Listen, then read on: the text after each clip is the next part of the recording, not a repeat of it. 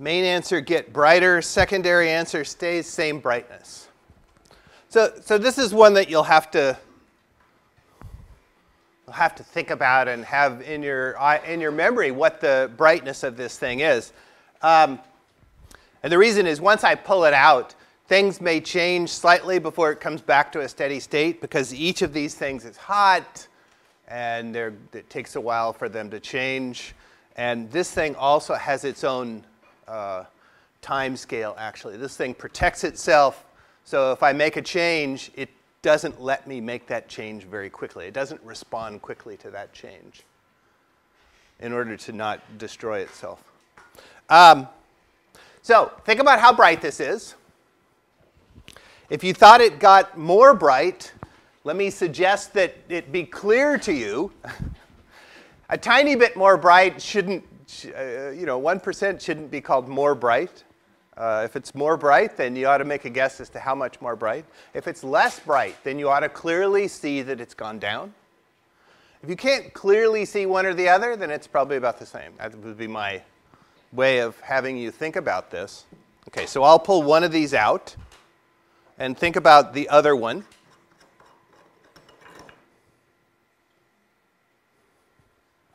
What did it do? Now how many stays the same brightness? Got brighter? Anyone see it get brighter? All right, it didn't get brighter. It stayed the same brightness.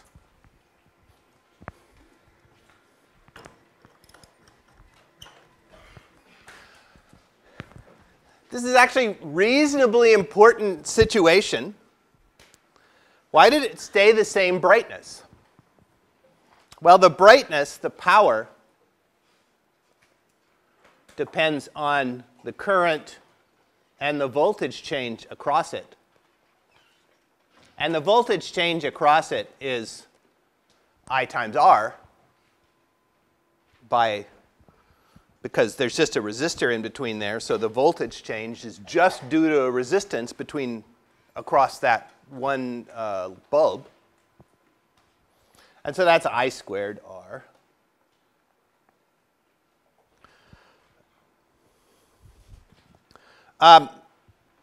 So what I'm basically saying, that since R didn't change, what this shows you is that the current is the same.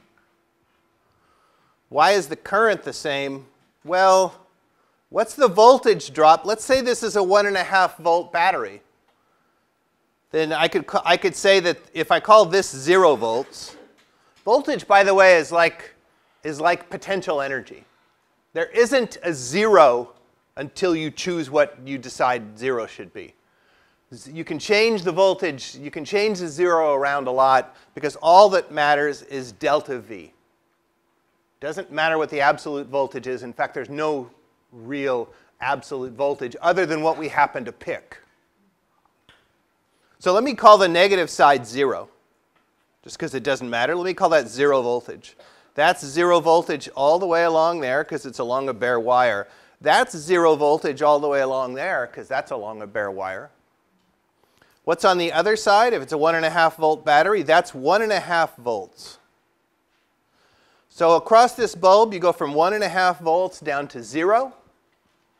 Across this bulb, you go from 1.5 volts down to 0. What happens when I pull that out? This is still 1.5 volts all the way. This is still 0 all the way. This thing has not changed because the voltage across it is the same as it was. In fact, the way these are wired is called a parallel connection. That's where the voltage change across one circuit element absolutely must equal the voltage change across the other element. Why would they have to be equal? Well, because I took a wire from one side, from the left side of one of them, and I connected it to the left side of the other. So those two sides on the left have the same voltage.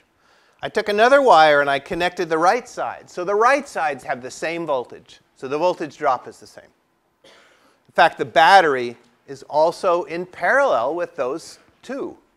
It has, just because there's a wire on the left-hand side of this connected to the left-hand side of the battery, a wire on the right-hand side of that connected to the right-hand side of the battery. The battery also has to have the same voltage drop as those two light bulbs. And when I take one out, that doesn't change the fact that the one I left has the same voltage drop and so the same current. In fact, there's also a voltage drop across here. This is 1.5 volts right here, and over here on the left-hand side is 0 volts. So there's a voltage drop across that, but there's nothing in between. So I would say the resistance is essentially infinite. And if there's an infinite resistance, then you're not going to get a current, even though you have a voltage drop, because electrons can't jump across that. Basically, because electrons can't jump across from one wire to another. Of course, I said a 1.5 volt battery. If I had a 250,000 volt battery, I don't think there is such a thing, but if I had a 250,000 volt battery and I put, and this was 0 volts and this was 250,000 volts, you've seen lightning. You know that electrons have a way, a charge finds a way sometimes to go right through the air. But that's with gigantic voltages. 100 volts, like you have here in these outlets, not very big. Big enough to kill you, but not big enough to cause electrons to jump through the air. Fortunately, or each of those little things would have an arc of electrons coming through them all the time, which might be kind of fun, but would start costing you money. Any questions about this, what a parallel connection means? It doesn't mean that these two objects, that these two sets of wires are parallel to each other. It doesn't mean that. It means that one side of this one is connected by a bare wire, and the other side of this one is connected by a bare wire to this one. So that means they're connected to each other by wires.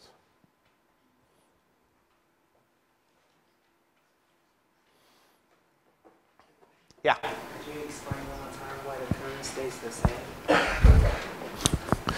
So because this is a 1.5 volt wire, if it's a 1.5 volt battery, then this voltage is constant all the way along that bare wire, because there's no resistance along the wire, so the voltage is the same all the way along the wire. So the voltage here is 1.5 volts. On the other side, the voltage is 0. And so the voltage drop is 1.5 volts for this one. Why did you determine it 0? I call it 0. As I said, I get to name whatever voltage I want to. I can call that 0. I could have called the right-hand side 0. I could have called this one 0. Then I would have had to say this one is negative 1.5. It doesn't matter, because delta V's are the only thing that matter, not the absolute voltage. I called that 0 because I wanted to talk about it, and I didn't want some number I had to keep subtracting to get 1.5. People can subtract 0 really easily, so it just makes it easier to talk about. 0 voltage, by the way, the place we call 0 voltage is also called an electrical ground. It's just when you say grounded, you mean something is connected to what you tend to call 0 voltage. You don't have to call it 0, but we have to call something, we get to call something 0, and so what we choose to call 0 voltage is literally the ground, the earth. So this has 1.5 volts across it in both pictures. If it has 1.5 volts as delta V, and between here and here there's no battery, between this point and this point, all I did was cross a resistor. So delta V is minus IR for both of those. Same delta V, same R, same I. If it's the same delta V and the same I, it's the same power and the same brightness.